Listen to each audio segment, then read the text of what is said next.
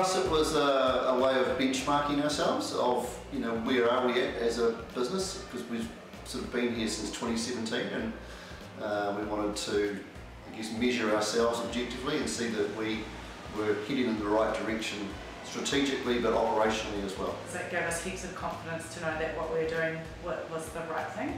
It was a boost from mixing with other businesses and knowing that we were competitive against other businesses, and also gave our staff a real sense of pride of acknowledgement of what they do for our business.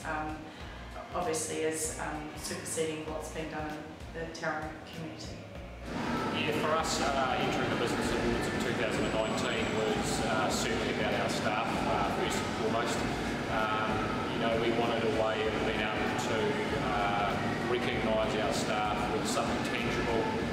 We've been on a journey for the last 5 years, a very structured journey to turn around our business, and there's been a huge amount of hard work and effort from all 50 employees here at the Bake Shack, and for us it was about being able to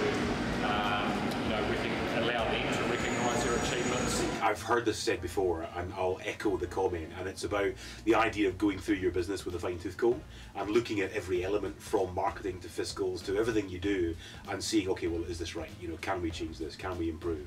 All of it is tremendous and it's really valuable, and even if you've got it right, it's still cool to have a look at it and change it and adapt it based on what the circumstances might be at that point in time.